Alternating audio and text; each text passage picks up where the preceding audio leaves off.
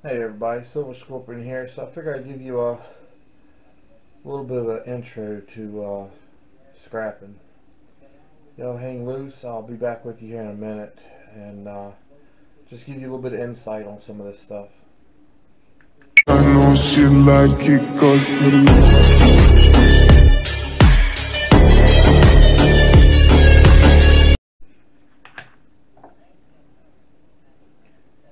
Alright everybody, so let's just do kind of a down and dirty here. This is your processor chips. Different boards have different things on them. Depends on what you get it from. If you get it out of a vacuum cleaner or a TV, your flat screens have better boards than the old tube TVs and stuff. You've got computers, all kinds of stuff. So this is your processors. The ones with the little gold mark there, you get more gold out of them if you refine them. You got your smaller ones in your IC chips. This is going to be, if I'm not mistaken, those are small processors. This is actually the only board I've ever seen these on. You've got your IC chips. They can be two-sided like these and these, or they can be four-sided like these with the little legs that come down. You can get gold and stuff out of those, even your small ones.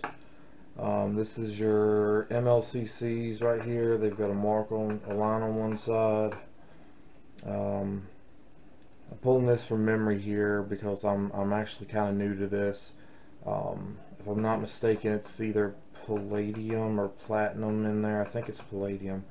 So I mean, there's all kinds of stuff if you want to take the time to strip stuff all the way down that you can get. And I mean, you're not going to recover nothing massive out of one. It takes, you know, a few hundred or whatever, but you know, there is stuff there. So I don't mind taking the time to tear stuff all the way down. Some people use a heat gun and pull them off. Some people just stick pliers on them and pull them off. Other people use a air chisel and just spurt across there, take off what they want. Everybody has a different way of doing it. I'm not sure if y'all can see these pins right here. They're gold plated. A lot of your phone jacks, all of those wires in there are gold plated, and the little phone jack looking things, they're over here too. So you pop those off and pull that stuff out. You've got all your slot cards. Most of those pins are going to be gold plated. The pins that go in them are going to be gold plated, like your RAM, your other, like your video cards on your computer, stuff like that. This was the big processor. It used to sit right here on this one. If you pop this open like that, the processor will just lift off. You flip it upside down, all those little pins are gold. And I'll show y'all some of these things here in just a minute. As you should be able to see, these pins are gold here, that's gold in there. These right here, if you can see them, there's one here and one here. Those are crystal oscillators. So there's actually like a crystal inside of them, and there's some silver in there with them. Some of them are easier to take apart than others. Ones like this I'll take off, but I won't try to open those. I'll show you all the ones that I'm willing to fool with and try to open. These I'll sell to somebody who processes that stuff and's got the machines to do it, because they can do it a lot faster. But as you can see, you got other processor chips, IC chips. Most of the time I call these like flat packs. You've got some copper on here. You can pull your copper off. With all that said though, you also have to remember, you know, you have to keep in mind how much do you want to pull off. This would probably be, Maybe not. This is probably just mid-grade board. But if I strip all this stuff off and take all those good chips off and strip these and these pins and take these couple chips, there's not going to be much left on there. So it's going to go to a low grade board. Now you've got high grade, mid grade, and low grade, and that determines what they're going to pay you. If you take them to turn them into like a scrapyard or a place like that.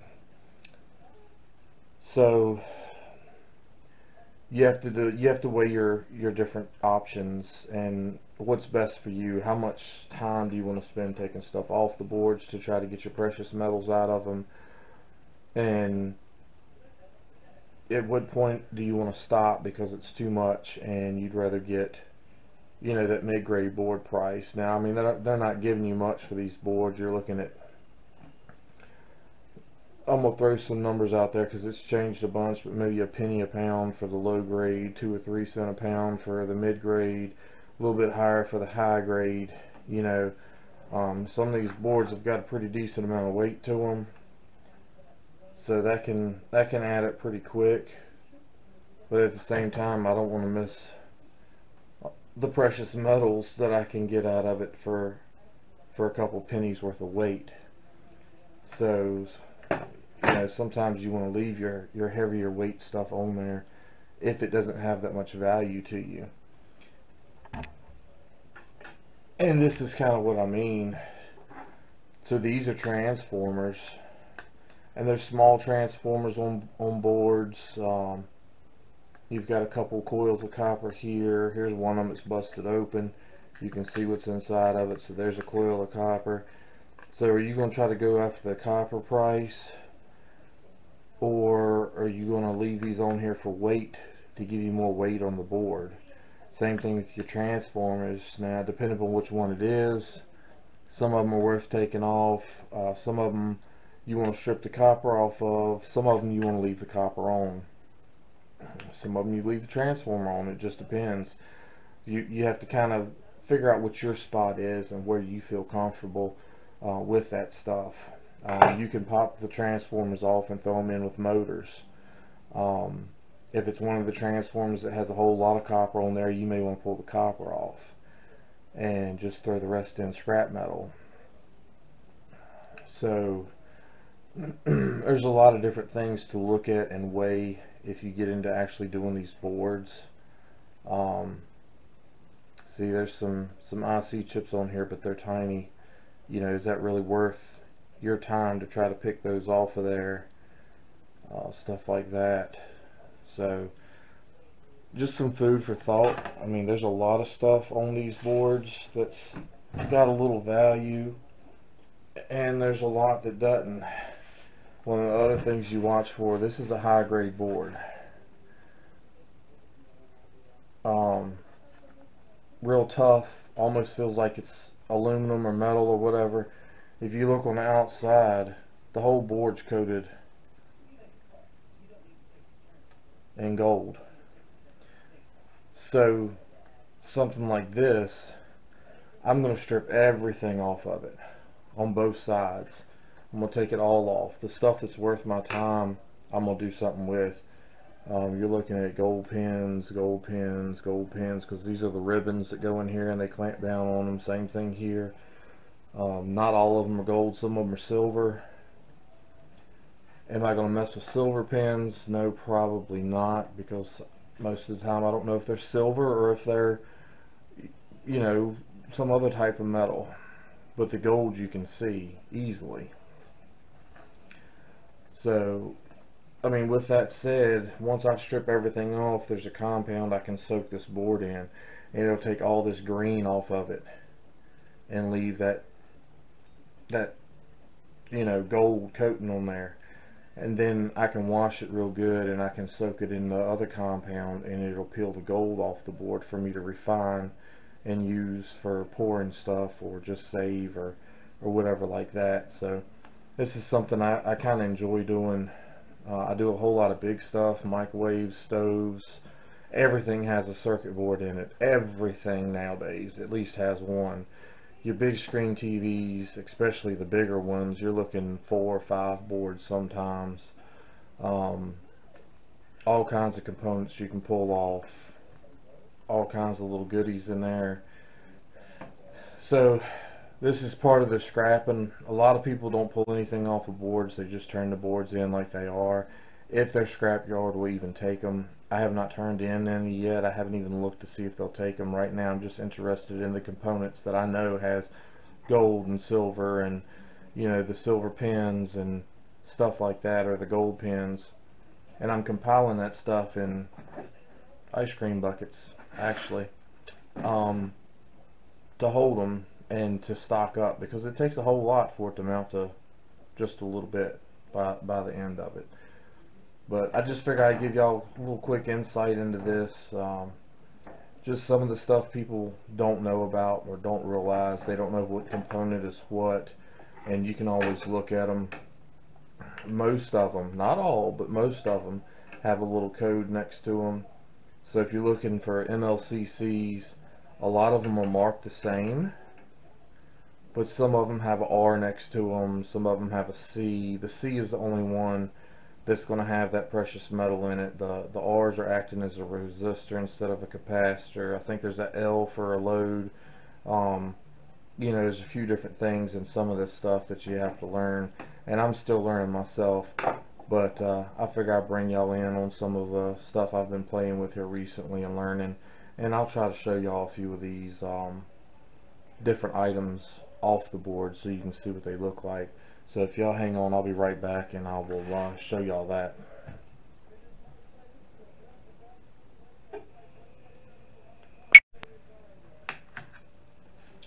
Alright, so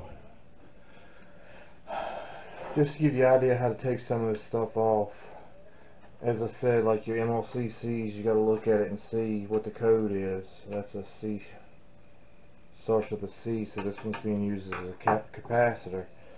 So you just grab it and twist it right off of there. Not a big deal for some of it. Two-sided IC chip. You grab and twist back and forth, it'll pop right off of there.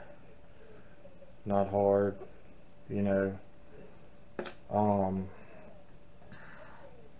These you have to get underneath your big chips and try to pry them up without breaking them. If you break them, it's not a big deal, because that's what you're going to end up doing a little bit later anyway in the processing. But MLCCs, I don't know if you can see these itty bitty little grayish things in the bucket there. All those are MLCCs. And as I said, I was just learning, trying to get a feel for, you know, what's what. And these, the yellow ones, are MLCCs. Hopefully my camera will focus good enough on this, but you can see there's a stripe across the top of it on one side, and that tells you it's the positive side. It's got a little plus in that break in the middle of the stripe, so that lets you know that's the right type of component. Now you have to look at the board where it's coded as far as what it is. And people who do computer repairs and circuit board repairs, they read the schematics and they go to the stuff, and you know, sometimes you can just open it up and you can see this component's brown, so it burned up, so that's what they need to replace. So they can just solder a new one on there and it goes back to working. Crystal oscillators. So you're looking at a few different types of these. You've got your square ones, which look like this. Crystal oscillators most of the time have 4 in the back, sometimes 3, but that's going to be little wires coming out. Yeah, it's got 4 points, 4 corners. You've also got your 2 ones. So this is your big ones. These normally stand up on the board. So they stand up like this.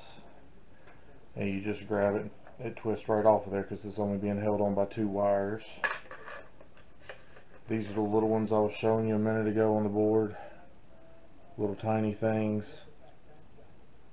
And then you've got your glass top ones, They look kind of like this, and I know it's tiny and hard to see, but I'm just trying to give y'all an idea. So this is what some of us scrappers do. Some people do it while they're sitting around watching TV, but you can actually take this and grab a hold of it, and then take your cutting tool and cut the end off of it right there where that little, you know, spot is, right on the very end, and then you can dump that piece. It'll fall right out of that capsule, and that's what you need to keep. Again, how much time do you want to invest?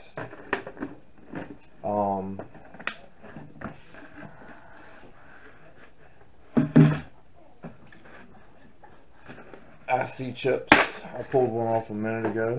But as you can see, there's all kinds of shapes and sizes. This is some of your newer stuff. It's really thin. This is some of your older stuff. It's a lot thicker. It's about double to triple the thickness. So these are two-sided. So you've got prongs running down two sides of it on opposite sides. And these tend to add up pretty quick. There's quite a bit on there.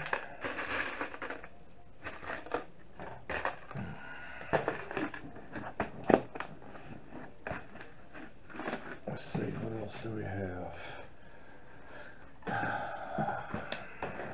I got these marked as flat packs because that's just what I know them as. But there's all your big, you know, processors and stuff. I put my four-sided in here too. There will be some changing of this stuff as I go down the road, but see, it's got four sides that are connected to the board.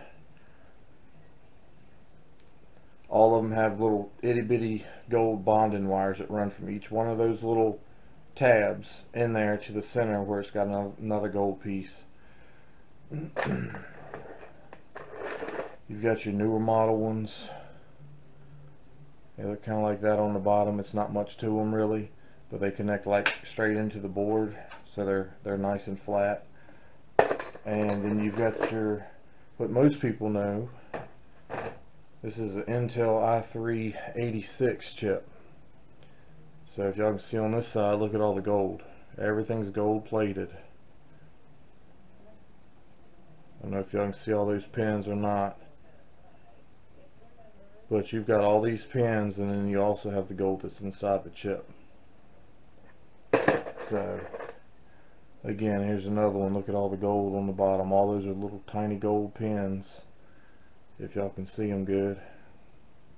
And then you got what's inside the chip. So that's your bigger chips.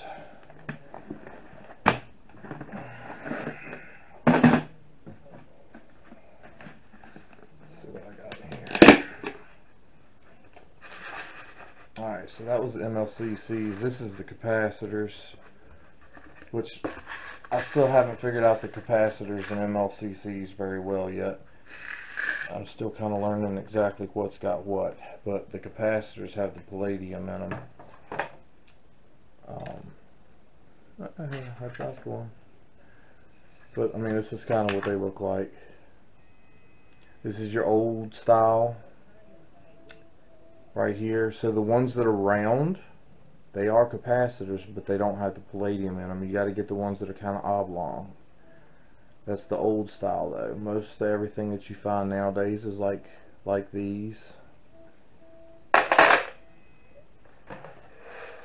And then when I was telling you about the gold fingers and, you know, stuff like that, you just cut the gold fingers right off the card.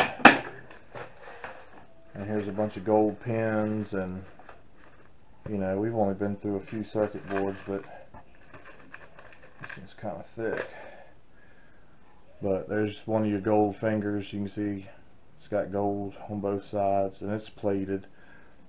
Some of your stuff, and like some of your laser eyes or whatever for DVDs and stuff, there's a bunch of stuff gold in those, as you can see. It's a bunch of gold pins, gold wires, stuff like that. that come off the boards, come out of some of the pieces like I was showing you, like this. These pieces here, your phone jacks, or looks like phone jacks, that kind of thing. So I mean, that's all just kind of a quick rundown. You spend all that time stripping all this stuff off, and you still have to process it even further to get anything out of it, and you don't get any real high yield. But I mean, y'all know gold's expensive, so it stacks up kind of quick. Your silver, probably not going to get a whole lot of money in silver, but gold, you know, you'll eventually get to an ounce. It might take you a while, but I've got circuit boards like this and these and just about any type you can think of. They are stacked up. I mean, we're talking to your waist and like half a room full of them, just from tearing down other things, stoves, dryers, washers, computers, TVs, anything anybody didn't want. You know, I just ripped it off of there. And I've got one of these other boards I can show you. This is the real low quality.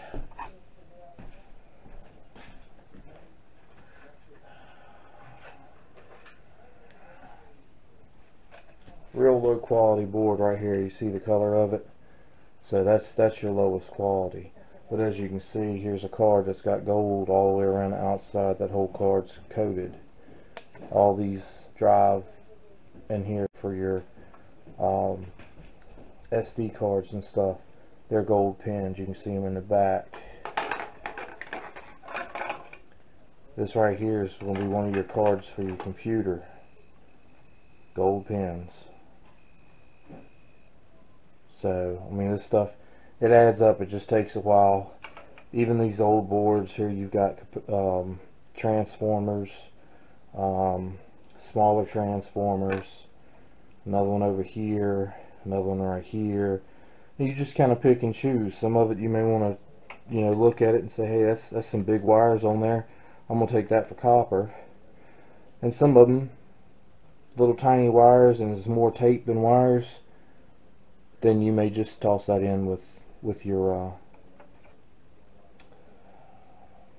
motors. Throw it in with your motors. So a lot of these boards have huge heat sinks on them. Most of the time they're solid aluminum. They're great to melt and do stuff with.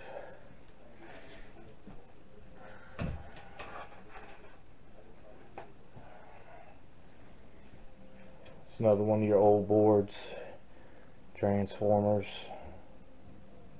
Little coil of copper on this piece. Some IC chips. Some of these are actually switches, so you can take them apart and get the silver contacts off of them. It's just how much time do you want to spend to strip stuff down.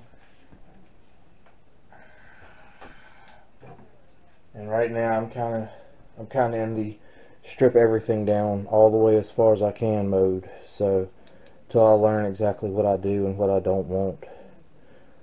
This is probably a power supply for like a laptop or something. You got a nice, you know, that's a decent amount of copper. And there's another one over here. You know, all a learning process. So I just figured I'd show that to you. Here's some of your other things that come off boards, copper. And let y'all get a quick little rundown of, you know, what components you want to hold on to, which ones you don't, and your 3 different tiers of boards, and what's in what. But that's about as far as I've gotten. I've actually done some before the last day or two when I did this, but it was more just stacking components. and I've got them. I don't even know where they are because I've rearranged my room about 10 times since then. So I've got cups with components in them, and coffee cans with components in them, and everything else. So anyway, hope y'all enjoyed learning that. I know I enjoy learning. I've learned this from watching other people in our community and outside of our community. Just like I'm learning metal detecting and a few other things. The Funko Pops, those are pretty cool. But this is how I learn. You know, I need to be able to see it. It's a lot better if I can put my hands on it. So I'll go get it if I can, put my hands on it and figure it out. And it's free money. I don't really watch TV. I'll sit around and talk with my kids, and they know which components to pop off of there, and then I'll look at it after them and take a couple more off if they miss something, and I'll toss the board aside, and later I'll separate my boards out. It takes up a lot of space, but you know, I'm teaching my kids skills that they can use later if they ever need to make a couple dollars more than what they're making at work, or you know, whatever. And I enjoy teaching my kids. So hope y'all enjoyed. We'll catch y'all next time.